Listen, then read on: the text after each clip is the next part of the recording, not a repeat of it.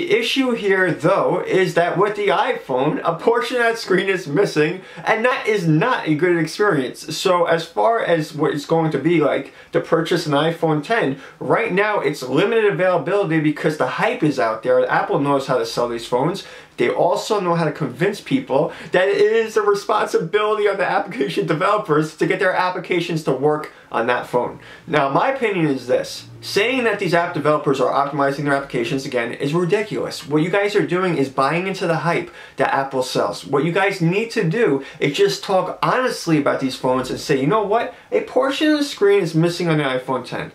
That looks odd. And usually when you see a phone such as the LG V30 that does not have that, that looks better. Now that's my personal opinion of course, but I think a lot of people out there would agree with that. Now as far as the LG V30 compared to the iPhone X, I'm saying the LG V30 is the better phone for the simple reason, one, the screen is complete, and then also it's an Android device, and it's also well made. So I think all of that put together, the LG V30 is better than the iPhone X. Now as far as the sensor being on the back of the phone where you actually can unlock your phone, okay fine, the LG V30 has that compared to what the iPhone X has, but if you have those sensors on the front of the screen where you don't have a sensor, so where the sensor recognizes your face, that is cool, but it's not worth having a portion of the screen missing to have that feature. Again, just my personal opinion. Then you're talking about the improvements that Apple can make with the iPhone X. First of all, really be honest about your phone. You guys tried to rush the development of your phone because you want to announce that before the holidays. That was obvious. Also, you want to announce it pretty close to when Samsung announces their phones. So it really is competition between Samsung and Apple. And while all of this is going on, Samsung is talking about the Galaxy X because we're talking about flexible displays,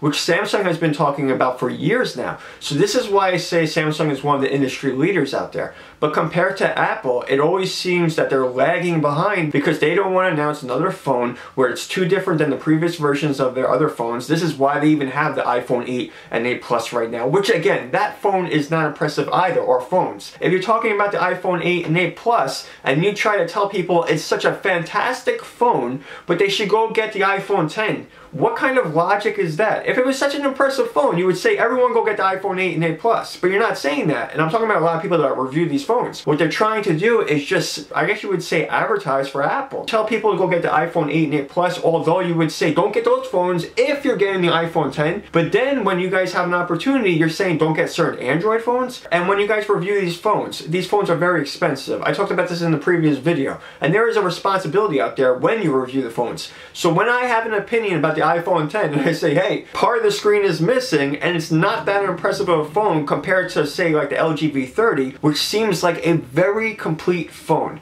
You have great functionality, you have an Android experience, and of course, you're going to be getting a very well-designed phone with a great screen. But if we're talking about the iPhone X, are we really saying that it is better than other phones out there? And of course, that portion of the screen that's missing is an improvement to the phone? I don't really think so. And I also think that Apple can improve that, and they're going to. They're going to figure out how to get the sensor in the screen eventually, and they're not going to have these issues where the screen looks odd. So the people out there that are getting an iPhone X, in my opinion, you are getting a very odd looking phone that does not have a complete screen, and these applications out there that have to be optimized don't necessarily get the optimization from those developers if they don't choose to optimize them or upgrade them or whatever you want to say. You know, I'm not saying optimization because that's really not optimization. But when you talk about these phones and you start using applications on the iPhone X that don't have a complete screen, it just looks weird. That's what it looks like. And it's distracting. That's another thing. So yes, for certain applications, people might say, hey, you don't even realize that. Yes, but you're getting less screen on a phone that's supposed to have the most amazing screen, right?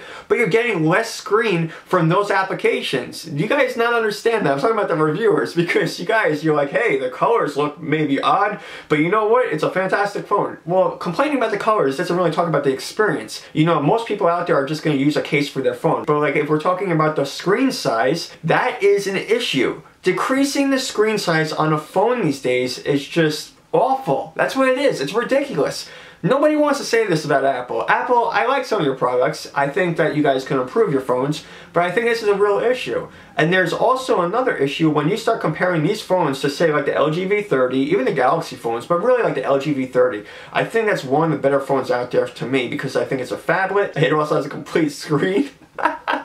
I mean, that is a very impressive phone. So, in comparison, LG V30 versus the iPhone 10, I'm saying the LG V30 is the better phone. Now, as far as the Samsung Galaxy 10, that's innovation. That is a company that is focused on flexible displays. You're talking about like almost two phones put together where it folds. That is very interesting as well. Then you go back to Apple. By the time that Apple figures out how to get a complete screen, and then you can unlock your phone, they're going to be talking about a flexible display phone from Samsung. You know, really innovative and also futuristic. So again, you're talking about one company that leads the industry with the way they innovate, and then you have another company that just tries to figure out how to get manufacturers to provide them that technology to create an innovative phone. And also, while all of that's going on, they still sell the same stuff to the same Apple fans that are going to continue to go back there and buy the same phones or similar phones. And I'm not saying there's anything wrong with Apple fans, because I like Apple products too. But the problem though is that when you talk about these products and you're not honest about them,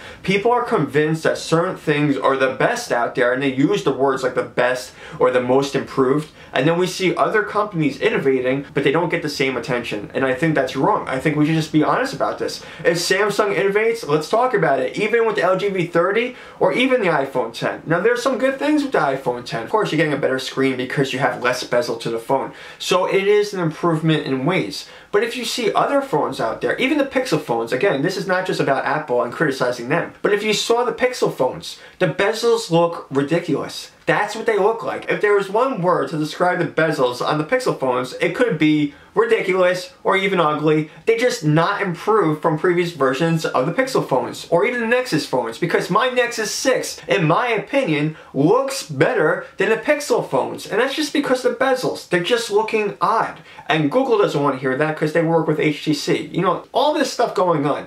This is like the talk that you don't see or hear in reviews. If you get a review out there that says the Pixel phones are the most amazing, you know, the stock version of Android on the Pixel phones. Yeah, we all know that we can root any Android device and put Android on there, the stock version, any updated version of Android, including with an updated device. But when you guys start talking about those Pixel phones, and you encourage Google to manufacture garbage like that, because that's what it is, it's garbage. You know, those Pixel phones, they could look a lot better. But for phones, you guys make the excuses because those companies send you the phones. So again, you guys don't want to be honest about this. You continue to talk like this about the phones, and then other people have to go out there and say, you know what, those phones don't look right, they can be improved, and this is how they can be improved.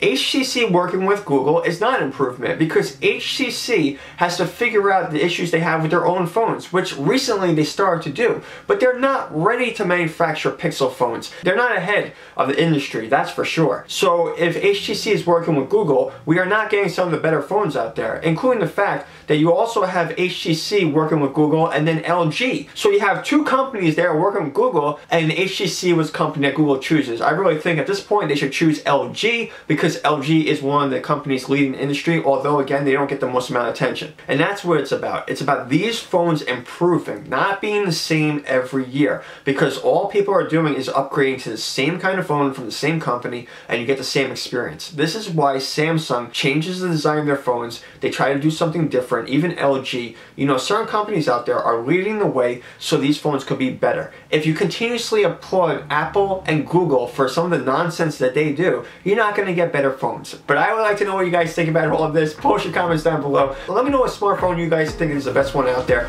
And of course, if you like this video, give a thumbs up. I'll see you guys in the next video. Peace out.